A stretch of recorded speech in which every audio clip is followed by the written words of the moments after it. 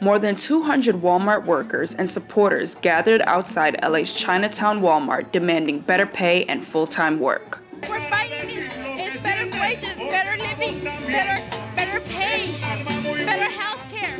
They didn't care about us. They give us less hours and they expect us to do more work. 54 protesters who refused to get out of the street after their permit expired were arrested. The arrest happened with no incidents, but police came prepared with riot gear, 100 officers, and a helicopter circling above.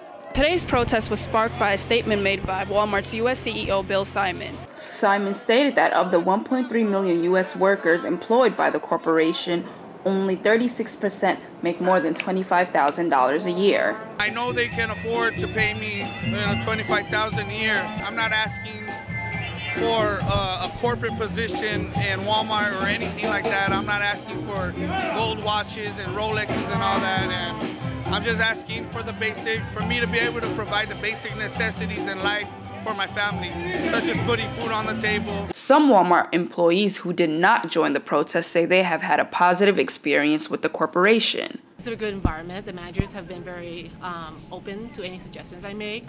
Personally, if I had any issues with any of my working conditions, I would go straight up to go to the manager, or I would call the hotline that we have here, or I would just not work here.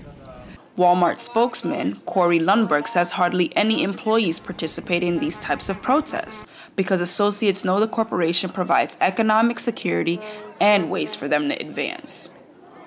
Protesters say tonight's arrest won't stop them and that they are getting ready for more demonstrations happening on Black Friday. Lamarana Diallo, Los Angeles.